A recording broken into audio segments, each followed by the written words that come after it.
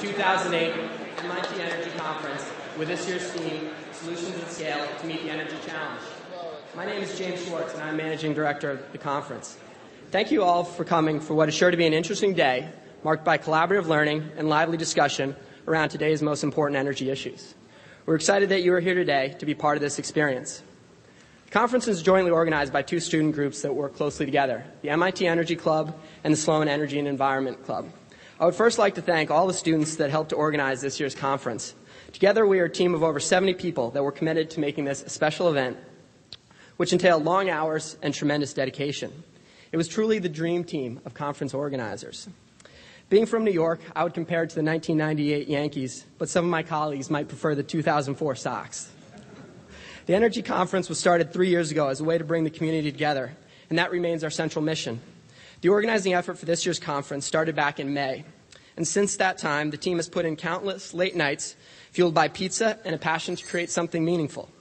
I believe I speak for the entire team when I say it has been well worth it, and I hope you will agree. Personally, it has been a privilege and an honor to work with this inspiring group of people.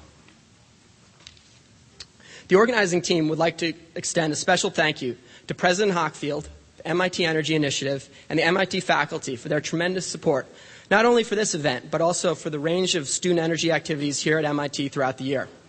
Without their support, much of what we do simply would not be possible. I also want to thank our sponsors and partners, including this year's title sponsors, CIRA, BP, GE Energy, and Polaris Venture Partners, along with all the other organizations with banners hanging around this room and noted in your program.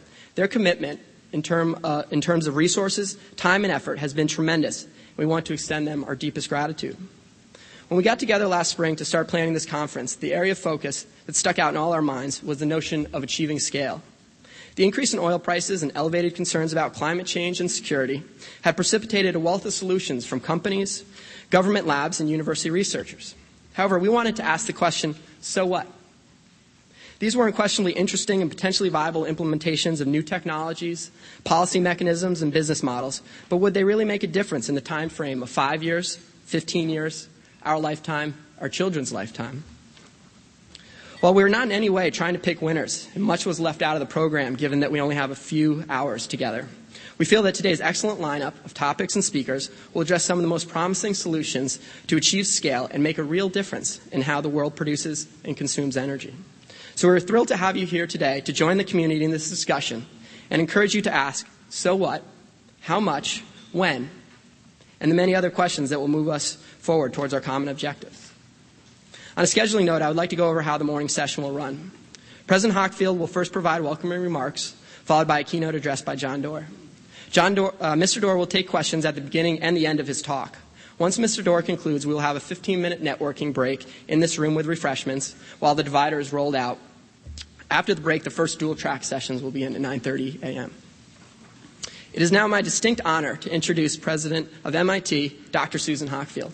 Susan Hockfield has served as the 16th president of MIT since December 2004. A noted neuroscientist whose research has focused on the development of the brain, Dr. Hockfield is the first life scientist to lead MIT. She's a member of the American Academy of Arts and Sciences and also serves as director of the General Electric Company, a trustee of the Woods Hole Oceanographic Institute, and was recently elected to serve on the foundation board of the World Economic Forum.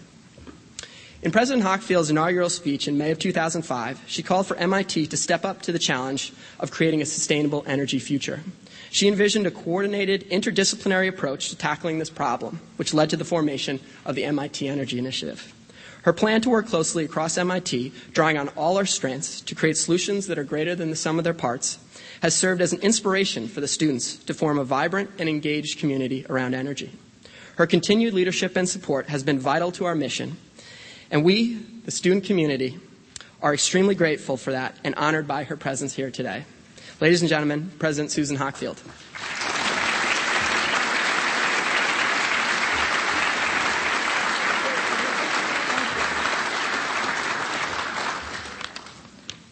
Thank you, James. As usual, our students have managed to articulate the issues so clearly and so cogently, I hardly need to say anything. It is really inspiring that our institutional commitment on energy has been magnified, enriched, and broadcast by the incredible creativity and determination of our students. I keep finally getting an update on the number of members of the MIT Energy Club. As I recall, the Energy Club was born over a couple of years, 3.5 years ago, something like that. It now has 700 members, and there are 18 other student groups that are focused on energy, sustainability, and the environment. This year together they hosted about 161 events. As you can tell, lots of excitement, a lot of new ideas coming forward. So to James and his fellow members of the MIT Energy Club and the Sloan Energy and Environment Club, I want to thank you for creating, in the short span of only 3 years, from essentially a standing start, one of the premier energy conferences in the nation. I want to welcome all of you here today. I want to thank the students for convening a group of exceptionally knowledgeable and forward-looking people. I also have to say I want to thank our students for giving the world an inkling of what MIT students are capable of. It's one of the reasons I have great optimism for the energy future, because our students are invested in it so deeply with their incredible minds and their incredible ambition and incredible creativity. Now, it is a characteristic of this group of students to cut to the heart of any matter they take up. And I believe that they've done so by choosing the challenge of scale as the subject of this conference. I want to talk briefly about two challenges, two things. The first, the challenge of scale, and the second is MIT's role and the Energy Initiative's role in confronting it. As you all know far better than I do, when it comes to energy, the great implacable reality is scale. In our public debates, scale is often the empty chair on the stage, yet for both the developed and the developing world, scale is the undeniable central issue, as James laid out. Now, it's easy to get excited about new energy technologies. I certainly do. I get excited when I talk to our students and faculty. The talk and projects around new batteries that have higher density, that are faster to charge and discharge, advances in nuclear power, and those technologies, new ways to tap sources like the sun, the wind, waves, tides, geothermal energy, and biomass and biofuels. And on campus there's a mounting, and I think appropriate enthusiasm around solar. I always think about the Willie Sutton line about banks. That's where the money is, and the sun is where the energy is. And there is, I think, appropriate enthusiasm and optimism around the challenges for solar of making the required radical improvements in the efficiency of solar conversion and of energy storage. But no matter how ripe these new technologies might seem, at the present, most of them, frankly, wither in the face of the test of scale. And we are not going to solve the global energy challenge through boutique solutions. Scale is, I like to think, is the jolt of reality that can doom a clever idea to being nothing more than a dilettante's distraction. So what do we mean by scale? There are a lot of different ways to picture it, but let me offer just one snapshot this morning. Simply to produce the energy we need, the average American unwittingly consumes 20 pounds of coal a day. 20 pounds, every one of us, every day. So that adds up in the United States to burning about 1 billion tons of coal a year. And at the present time, China is already burning twice as much. Now that's a problem of scale. And to extend this electricity snapshot of scale just a little bit, for the billions of people living in poverty, access to electricity simply to power a light bulb or recharge a cell phone would be the best thing that ever happened to them. But the growing consumption of energy with a trajectory toward Western levels of consumption may be the worst thing for the health of the planet. So if scale is the overarching question, how do we respond? Let me highlight 3 aspects of the scale problem where MIT's Energy Initiative can make a particular difference. As James laid out, we launched the Energy Initiative a little over 1.5 years ago. It has participation from all 5 of MIT schools. It brings together people from the School of Engineering with the School of Science, the School of Architecture and Planning, the MIT Sloan School of Management, and also our School of the Humanities, Arts, and Social Sciences. So this is one of our greatest powers. We bring together in one place pretty nearly all the fields that matter in meeting the energy challenge. With the absolutely inspired leadership of Professors Ernie Moniz and Bob Armstrong, Our energy initiative has really set the pace in technological research across a large set of fields. But it's also, importantly, fostering the conversation in fields like business, economics, political science, architecture, and urban planning. And importantly, it's bringing around this conversation and research between people working on technology and those working on policy. Frankly, at this point, I don't think any of us can know where the answers are going to come from. But one of the things that encourages us is we see new people coming into the area every month. Curiously, this year, when we asked our prospective freshmen what they were interested in studying, as they've said for the last couple of years, most of them want to focus on biological engineering, but had a slightly different tilt this year.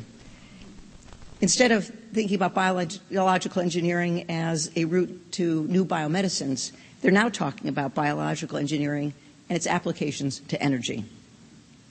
Our latest call for seed proposals for the Energy Initiative brought over 50 new proposals, new applications, and many from faculty who had not previously declared that they had a research interest in energy. The second place where MIT can help is we have a long tradition in working in three ways that you don't expect from most universities. First, of course, we work freely across disciplines. We also work almost instinctively with a global perspective. And perhaps most important of all, if we want to accelerate the implementation of new technologies, we have to work enthusiastically with industry, which is something that MIT is particularly good at. Already, we have 15 significant corporate partners for the Energy Initiative, and there are several more on the way. And of course, industry is not a monolith. There are a lot of different ways to divide the energy industry.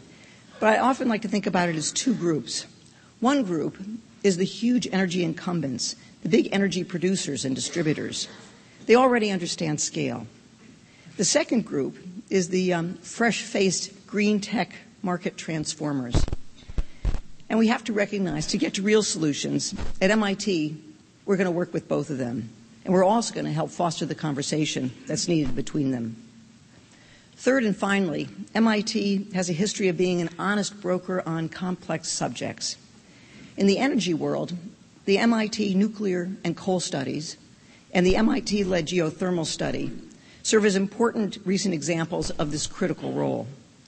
Plans are in place for a similar study on solar. Already, these studies coming out of MIT have helped shape the course of policy debates and funding decisions in Washington. Now, one of the big dangers of scale is that it can be simply so daunting that it leads us to a lack of focus, to a lack of progress, and perhaps to a lack of will and momentum. We simply don't have time for these kinds of slowing down.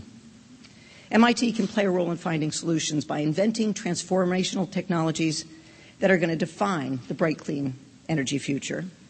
Also by dramatically enhancing the transitional technologies that are going to buy us time until we get to that bright energy future. And by working across science and engineering, policy and economics to lead the conversation and muster the necessary forces in time.